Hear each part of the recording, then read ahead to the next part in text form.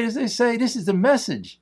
This is, look, I'm telling you, when you work these steps, you get the whole point of, look, the steps, again, I always say this, are based on all the philosophies and religions. We even have prayer and meditation, Eastern, Western philosophies, whatever you want to call it, ancient philosophies. They're all in this first part of this big book. And what are the reason for that is? These philosophers and thinkers and religions, they call it opiate of the masses. You ever hear that term?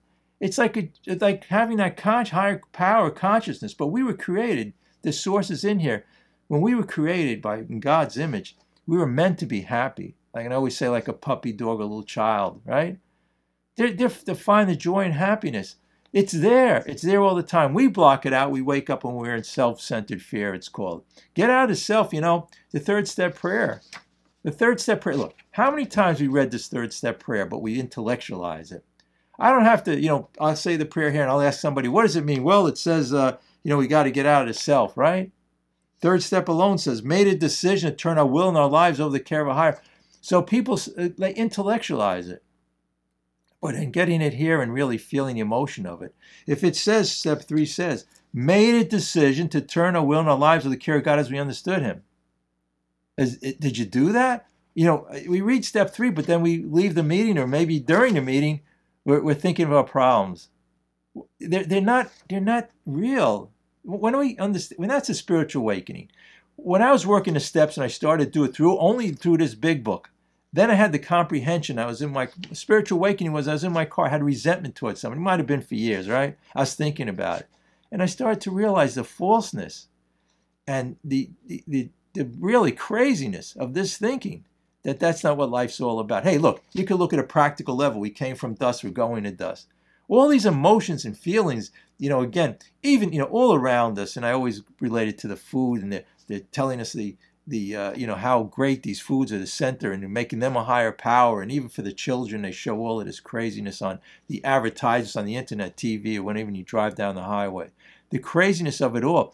But it's not only with the food, it's the craziness of our society. It all became about material things and success, and that's where the joy and happiness would come from.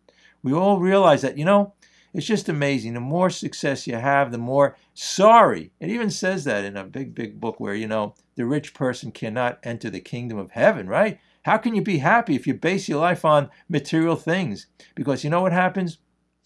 We say we all of a sudden get something material and that we really want it all the time. And I'm going to go to a story about the man climbing Mount Everest. When we attain those things, we're more depressed. Why? Because it didn't achieve what it was supposed to. Same with the diets. When we go on the diets, we get on our goal weight, we say, okay, it's all right, I'm down to this weight, but you know what? You're drawn back into the addiction because the perception never came towards the food, the clarity.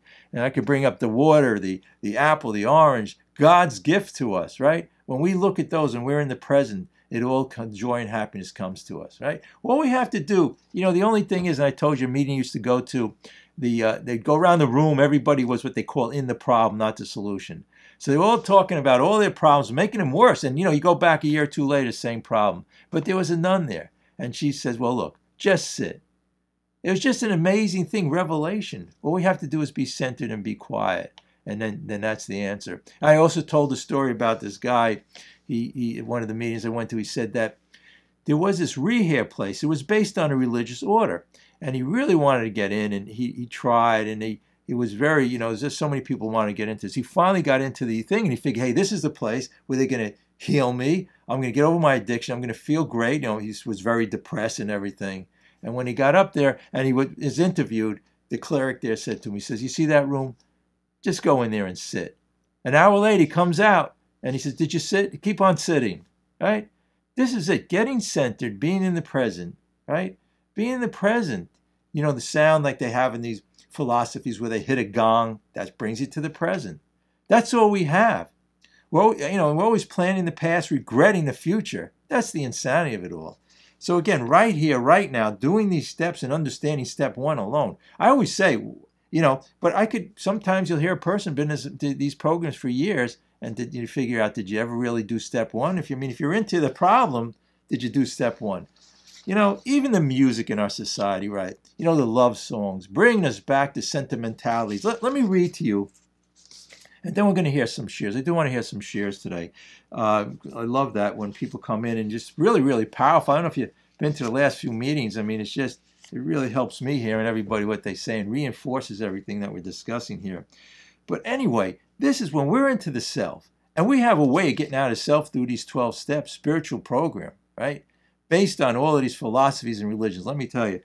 So on page 52, and a lot of people like to follow along, in the second paragraph it says, we were having trouble with personal relationships. We couldn't control our emotional natures.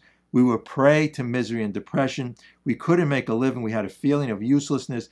We were full of fear. We were unhappy. We couldn't seem to be the real help to other people. So the thing is that this book always tells you the problem, but right away it tells you the solution. So right here, again, we can read this. You can read this 100 times. You could go to 1,000 meetings. You could have 1,000 sponsees. You can do all kinds of service, whatever you want to do. You could stand on your head. You could go meditate 10 hours, 20 hours a day.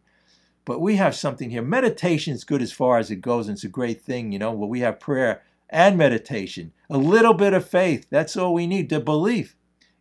Just a belief that there's a spirituality and that we're built in the image of a higher power, which is really true. But the other thing too is whether you want to believe it or not, it really works. When I get out of self and have that faith in something else, it's just totally amazing. But anyway, so we saw others solve their problems by the word simple. This is a simple program. Our intellect wants it complicated, relies upon the spirit of the universe. We had to stop doubting the power of God. Our ideas did not work, but the God idea did. The God idea did. That's the whole key here. You're trying to figure out, you had your higher power was your success, your money, everything like that, getting people to like you. I mean, I don't have to get people to like me, but I could be a likable person, meaning that this is where the suffering comes in. We desire. Desire is the cause of all suffering. That's a thing I heard in the Eastern philosophy. Desire is the cause of all suffering. When we desire, and when we try to be, we can't try to be happy. It just comes into us. Again, say there's something today you want to do or you're fearful of what's going on. And, some people say, well, I got to go out there and do it and let me push myself out the door. What I would suggest is just sit on the couch and just sit and get centered. And we don't have to do anything because people say, well, how can anything happen? If you get really centered and get the joy, they call the chakras, and to meditate and get centered and feel your breath, all of a sudden the world will open up. The fear will go away. The self-centeredness. You get that power called kundalini, whatever you want to call it. I have all these philosophies, but it's all related to the same thing, whether it's the steps of the Eastern, Western philosophies, faith in a higher power, God, the faith the size of a mustard seed, whatever you want to do, so long as it's not me.